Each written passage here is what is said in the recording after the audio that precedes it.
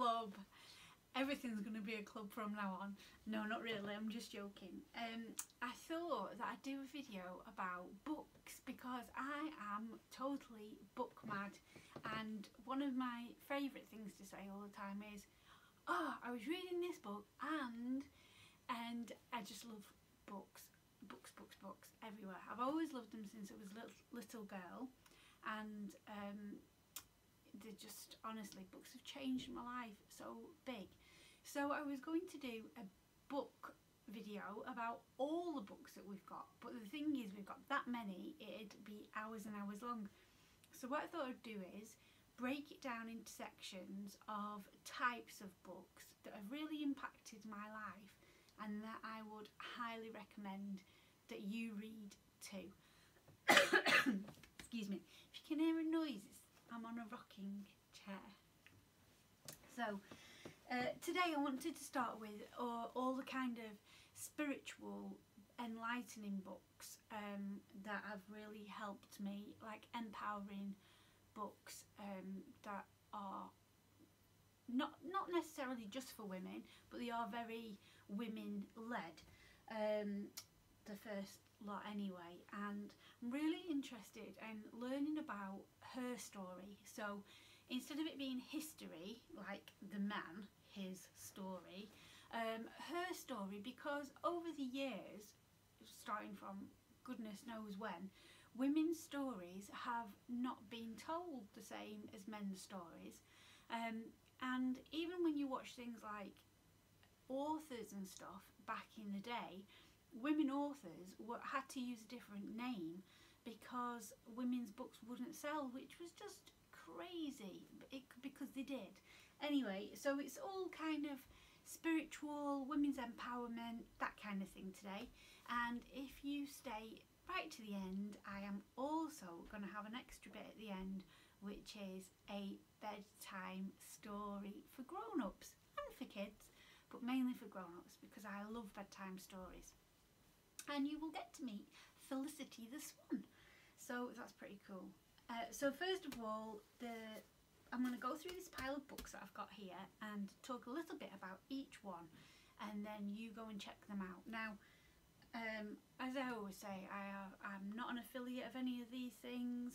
I don't get any compensation for recommending them. These are actual books that I have read that have helped me along my journey, and they might help you. Okay. So first of all is Light is the New Black by Rebecca Campbell. Now Rebecca Campbell is the lady that does the Work Your Light and Star Seed Oracle cards, which are magical, and she's written this book as well, and it's a really nice easy read book, and it's got little chapters in it, which is really easy to get into, and it just loads of like quotes, and it's all about what lights you up and following that passion that lights you up. So it's for women that want to be bright lights, or that are bright lights in the world, that are doing their own thing. It's a really nice book. It's it says a guide to answering your soul's calling and working your light. So that's the first one that's a lovely book. And I've only read that one once, but I am going to reread it at some point when I've read all my other books. The next one was gifted to me by a lady who said that I needed to read this book, and oh, did I need to read this book. It's a life-changing book.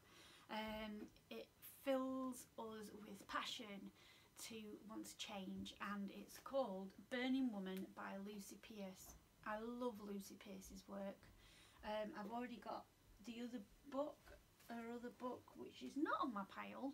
I wonder if it's by my bed. I'll have to find it and show it to you, but it's incredible. So this is wonderful. She has many good books, but this is a brilliant one, and it's about the root of feminine power, and all when as women and as witches we were burned for speaking our truth and being ourselves, and this is about lighting the fire back inside you, rekindling that passion. So it's a great book. This one, I haven't read all of it yet, but I know it's going to be good. I've read about half of it, and it is called The Holy Wild, A Heathen Bible for the Untamed Woman, by Danielle Dulski, and it's really good so far. It's like the same about sometimes as women we get called all sorts of names, and actually there's nothing wrong with being a wild woman. There's nothing wrong with being an untamed woman. You know, you just got to embrace it all. But we've been told over the years to be a good girl, be quiet, all that kind of stuff. Well, yeah, this book's really good. It's it just brings everything together about being powerful and all the spirits and stuff. Like, when I say spirits, I mean like air, earth, water, all that kind of thing, and getting you in touch with the three different, the maiden, the crone and the mother. It's just brilliant, really nice so far. So yeah, I need to finish that one. This one is massive and really hard to read, and I have not read it all yet either. It's called The Great Cosmic Mother, Rediscovering the Religion of the Earth, and it has also got coloured art in it as well. Not coloured art, black and white art that was originally coloured in it. And this is all about her story, so going back through time and actually telling the stories of women rather than from the stories of men. Now there's bits in it that make you go, what? Oh my god, I didn't know that. And it's one of those books where you keep having these epiphanies and being angry. Well, I get angry that we've been lied to for so many years about different historical things. So that's really good, a really, really good book, but it is a hard read. Well, it's hard for me. It might be easy for you. I like books that just flow easily. I can read them quickly and it goes in. This is one of those books where you have to process the different things because it's about her story. So that's, yeah, it's quite a deep book. Not hard, it's deep and massive. This one I go back to a lot, and it's life-changing in the way of that it's easy to use. It's called The Big Book of Practical Spells, Everyday Magic That Works, and it's brilliant. It is, even if you've been practicing magic for years and years and years, it's a really great book. So it's a basic book, but it also goes in depth in some areas, and there's all different spells in it and all different sections. So it's really good because you can just flick to the index and see what's going down and then find the bit that you want. So yeah, there's all sorts. So there's like all different spells that are written in it and stuff, but then it's also got practical things as well, like about the elements and yeah, all sorts of things. So this is a much loved book. I often get it out, and I often use this when I'm looking things up for research as well. So that's a lovely, lovely book. I kind of wish it was all illustrated like this throughout, because I think that'd just make it like perfect for me. But yeah, that's a really nice one. Moonology by Yasmin Boland. Now, if you've not got hold of Yasmin Boland yet on social media, I highly recommend you get over there, get on her pages, get on her newsletter list, because this is brilliant, and what she puts out there is brilliant too. Moonology is working with the magic of the moon, and today, when I'm recording this, it's a full moon.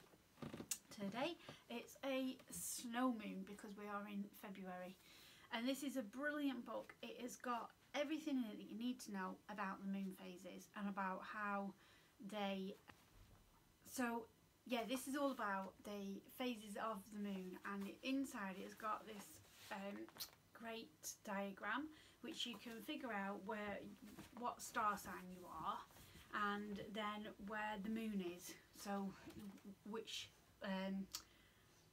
zodiac sign the moon's in, and then you go down on the chart and you find out what house that is for you, and then you find the house that it is for you and whether it's the new moon or the full moon, and it tells you about all what that is for the month ahead.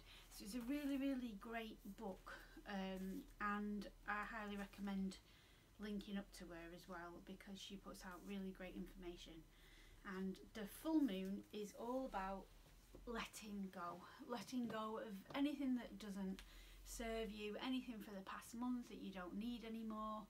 So it's really nice to do a full moon ritual, and it can be something as simple as writing stuff on a piece of paper and then burning it safely, or burying it in the garden. It's all about letting go. So I love to do full moon things.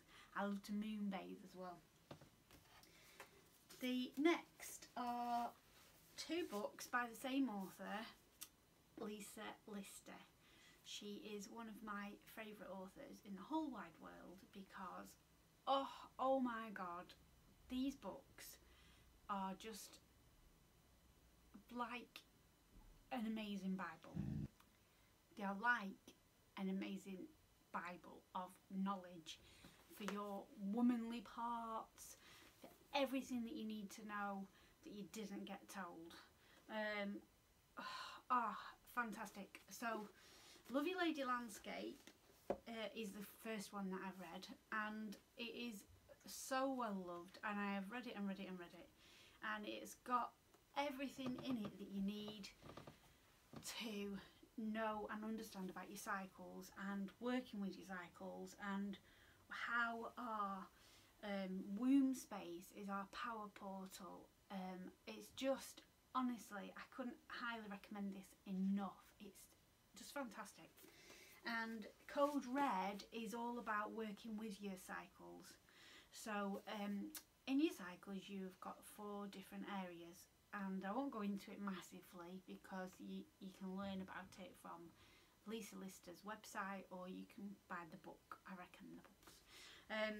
But yeah, you've got 4 different phases in your cycle, and even if you've stopped bleeding, you still have a cycle anyway.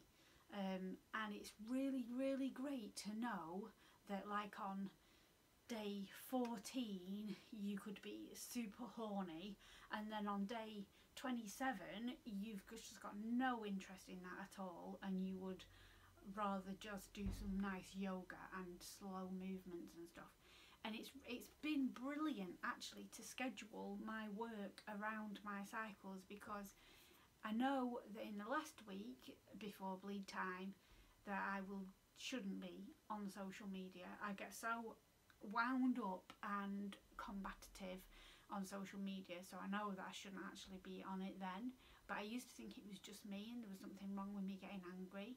And I know that if I'm going to do anything like videos and presentations and stuff like that, I need to do them in my first couple of weeks, because that's when I'm most switched on in my brain. So it's brilliant, really brilliant. And this Code Red one, if you've got a teenage daughter, I highly recommend you buy it for her, because oh my god, if we'd have all been given one of these as teenagers, mind-blowing, honestly mind-blowing, just fantastic. So I highly recommend all her books. I've got another book here which we will get to soon, but yeah, brilliant books. These should be given out to all teenage girls around the world, because flipping heck, what a game changer that would be. So highly recommend them. And then we've got, I'll jump to this one actually, because it is by the same author, Lisa Lister. This book, which is my all-time favourite book after the Twits. It felt like coming home. When I read this, it just felt like finally all the pieces slotted into place. I realised who I was, why I'm like I am, and how I have been taught me everything that I needed to know about myself as a woman, as a healer, and as a natural living herbal woman. It was just, honestly, it was just incredible. And the thing is, I got brought up as in a Christian household when I was a child, and it was a loving household, but it was very Christian. You know, you went to Sunday school, we had Bible meetings. In our spare time, we had to deliver these leaflet things called tracts, to try and get other people to sign up to the church. It was full on, and I couldn't understand why that it didn't sit right with me. There was something that just didn't sit right. And then I got older, and when I was at art college when I was 16, we was having a discussion about art history, and it was about evolution, and the teacher said about us coming from monkeys, and I was like, no, we don't come from monkeys. And I looked round, and everyone in the class was looking at me like I was weird, and the teacher was looking at me a bit like, oh, how am I going to handle this one? And I just didn't understand it. There was obviously more to the discussion. I'm being really brief. But when I got home, I said to my mum what had happened, and she was like, oh yeah, other people believe in different things. And I was like, what? So from then on, I started looking into different religions, and I realised that they all say basically the same thing.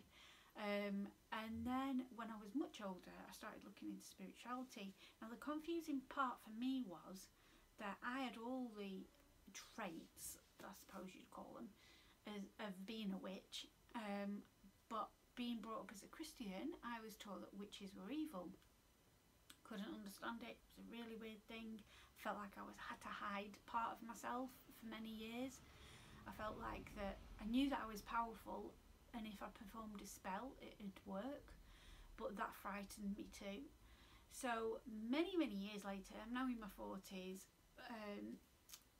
I read this book, and it was like I had permission to fully embrace myself. And I also realised that there's many different kinds of witches, there's many different kinds of ways to practice. Yeah, it's just fantastic. So basically, a witch just means wise woman. That is all it means. A healer, a wise woman. And without going into all the history of it all, it's been shocking the way that women have been treated over the years, because some men are scared of women in the power. It's absolutely disgusting, actually. And I'm just blessed that now in 2021 I can actually speak up and say, yes, I am a witch. No, I'm not evil. No, I won't turn people into newts, like what a load of rubbish that is. I am a wise woman, and I am a healer, and I work with plants, and I work with herbs.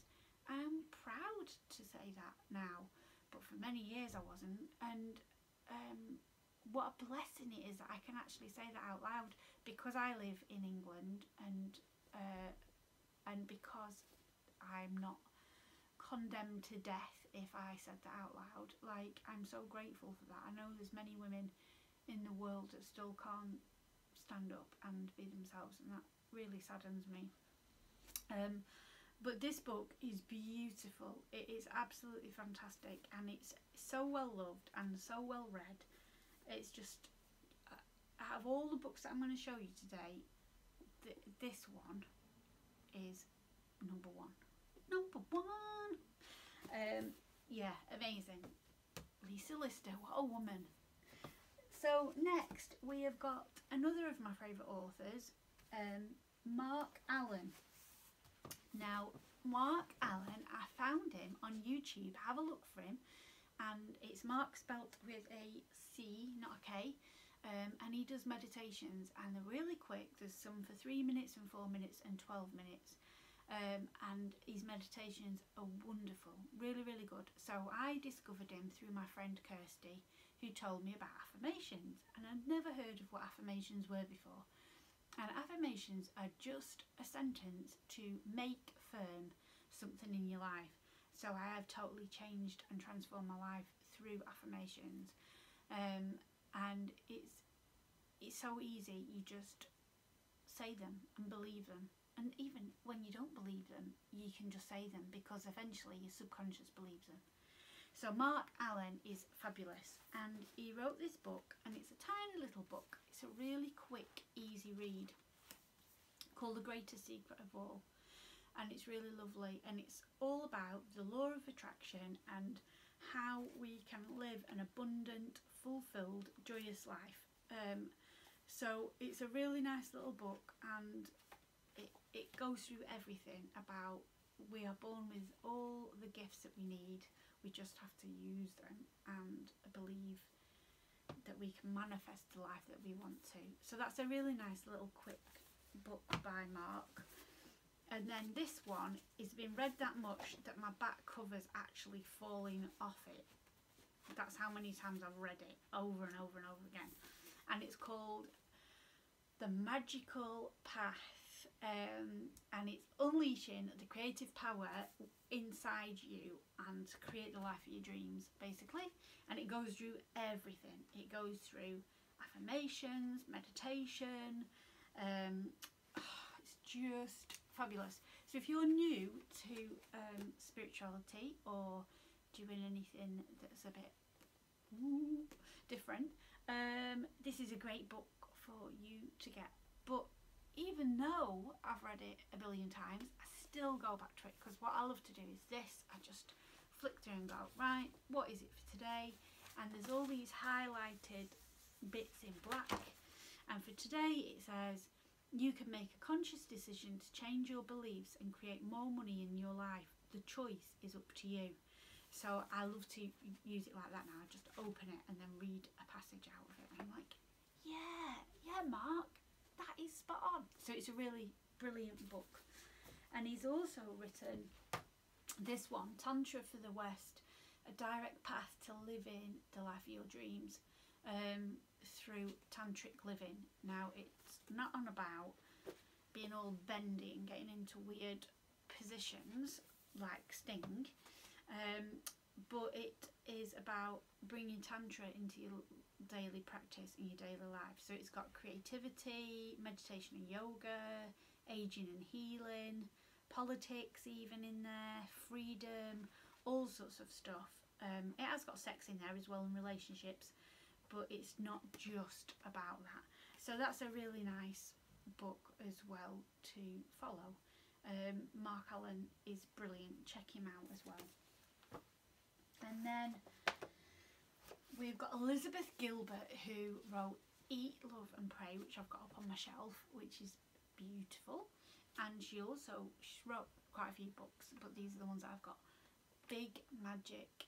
Big Magic is brilliant. It's about being creative and living beyond the fear of what creatives get, and it is really good. And it's got so many different analogies in it that for me as a creative brain I can like picture, which is really, really good. So she digs into her own stuff, and she has a beautiful way of writing, Elizabeth Gilbert, and it's really good. So if you're creative, or you've got creative blocks, or you have fears around creativity, this is a brilliant book to get. Then, nearly to the end of the pile, Kindling the Native Spirit by Denise Linn, who is a Cherokee lady, and this is beautiful. It's all about, well, what it says, kindling the native spirit, but basically it's sacred practices for your life,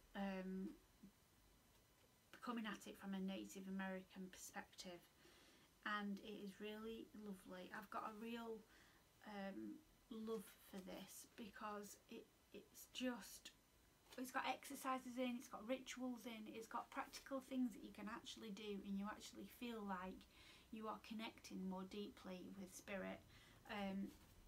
and yeah, that's a really, really nice book. And then lastly, we have got this book. Now, Susana is an artist in Portugal, and I found her either through Instagram or Facebook, or maybe it was before then. But anyway, she's just a dream. The pictures that she paints are beautiful, and she made this book. It's called She Speaks with the Animals and the Flowers, and in it, each page has got beautiful illustrations of hers that she created. Look how gorgeous they are. And each one is a message from animals or flowers or space or fairies, and it is just adorable. I just love it, and I read this daily. I just go like this and pick a page and read it, and it is just really lovely. So let's do that now and see what happens. This one. So we've got White Eagle today. I won't read all of it, I'll just read a little brief part of it. It says, I am the White Eagle, and today I bring you a message from the skies, a message of hope and purity of the spirit world. From above I bring you a gem. It is a rare gem that only who is prepared can receive. Life itself is full of blessings. Can you perceive them? You already know that you are the creator of your own reality, and only you can create the life you live in. I bring a gift from the skies for you, a gift that will help you create the life you want, the one you have been asking for a long time. A gift of knowledge, a gift from the purest wisdom, a light so pure that every thought and belief that doesn't serve you will vanish forever and bring you the peace of the Creator. Isn't it beautiful?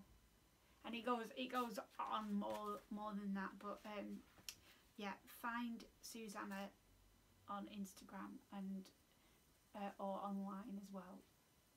Yeah, fabulous.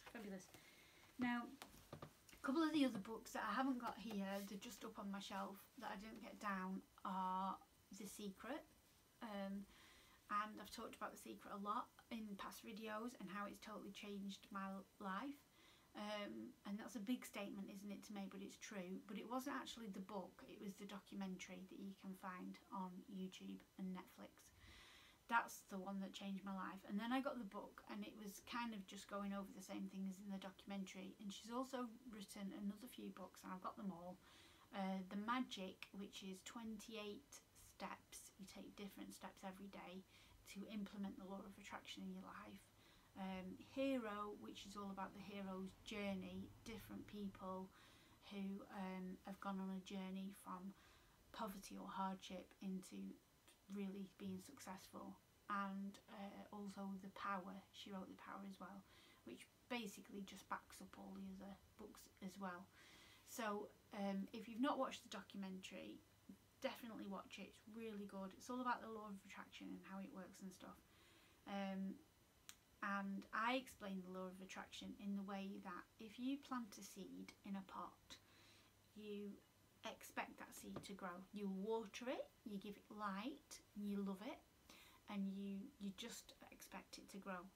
Now, us, when we plant an idea or we ask the universe or whoever for something, we obsess about it. Like, oh my God, I need this, I need this. We don't just think, I've planted that seed, I'm now going to let it grow. I'll give it love and I'll nurture it like water and light of a plant. You have to actually make steps. You actually do things. So you can't just sit here and be like, give me a house in Norway. You have to actually do things to make that happen. So it's not you just sit and go, ta-da! Because in the documentary it shows like you've got a genie, a magical genie, you can ask it wishes and then the wishes come true. But I think the bit that it misses out is that yes, you can sit there and ask for it to come true, and certain things definitely just do appear weirdly, but also you have to actually make an effort, you have to actually do something yourself. You know, I wouldn't get wonderful customers and Patreons and things like that if I didn't put myself out on social media. If I just sat at home making and never shared what I made, nobody would ever know about it, would they? So that's the missing thing. So when you plant a seed or an idea, you let it go. Letting it go is the key part to manifestation and the law of attraction, because you are not in that energy of needing it and wanting it and keeping it so much. You are expansive, and you then are attractive as well to other things and other people and energies coming in. So that's another book that it's not that I recommend it or I don't recommend it, but if you can, just watch the documentary, because it tells you everything that you need to know as well in there. And there's plenty more books that I could talk about, loads and loads of books, but these are some of my favourites. So I shall make a list in the blurb underneath the video of what the books are called and the authors, so you can discover them yourself. Welcome to Bedtime Stories with Dotty Delightful. That's me. And this is Felicity. Now Felicity is a ballerina swan. She has little ballerina shoes and a pink tutu. And I treated myself to Felicity a couple of years ago because I missed having a stuffy and somebody to cuddle up with. And she's perfect for cuddling. So Felicity joins me for bedtime stories quite a lot. And her fur is very smooth. Obviously, if she was a real swan, she is a real swan, in the wild, she would have feathers and not fur. And she would have bigger wings. Look at her little wings. But I really like Felicity. So she's joining me today for bedtime stories. Now I love listening to bedtime stories, even though I'm a grown-up. And my favourite bedtime story so far is Wild. This is a beautiful book by Hawaiian author Emily Hughes, and today we're going to read it. I love it so much because it reminds me of me. It says inside, this book belongs to Runty Pipkin. Runty Pipkin is my nickname. Wild by Emily Hughes.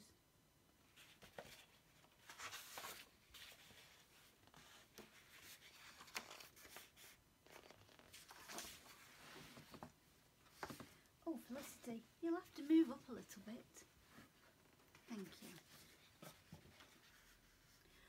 No one remembered how she came to the woods, but all knew it was right.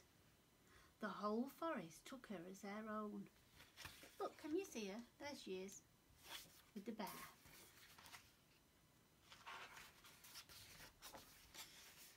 Bird taught her how to speak. Caw, caw.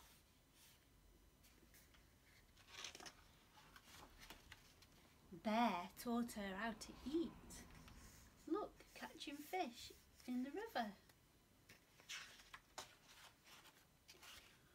Fox taught her how to play. Look at her in the burrow. What's wrong, Felicity? Can you not see the pictures? Let's move you around this side. Is that better? Good.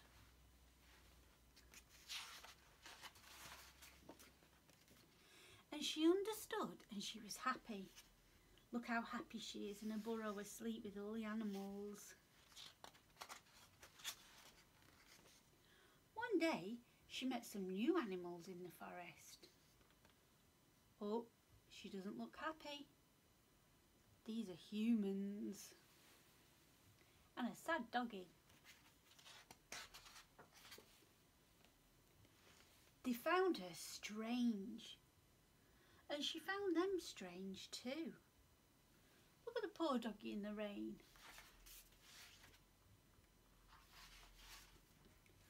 Oh, they did everything wrong.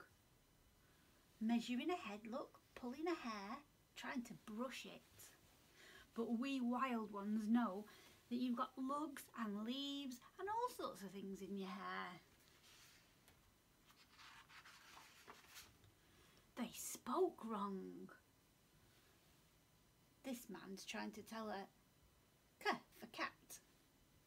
Craw. They ate wrong.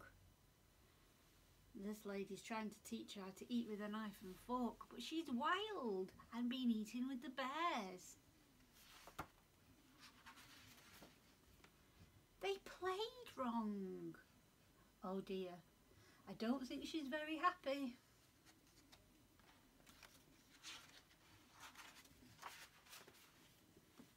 And she didn't understand, and she wasn't very happy.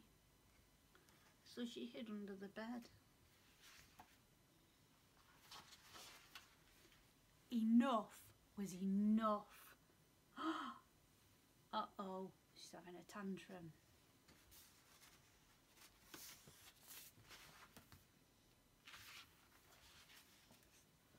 Oh dear, look at the mess they've made. They've ripped everything, pulled it down. They've been wild. Everyone remembered how she left and all knew it was right. Look how happy she is. And the dog and the cat went to the forest with her.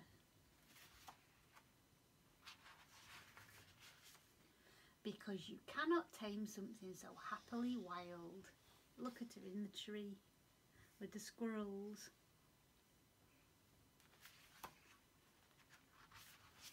The end. I love that book. And I think Felicity loves it too, don't you, Felicity? Yes. If you've got a favourite book, please let me know in the comments. I'd love to read it. At the moment, I really want to get Phoebe Wall's books. I've watched other people read them on YouTube and they look amazing. Lovely picture books like this. Sleep tight.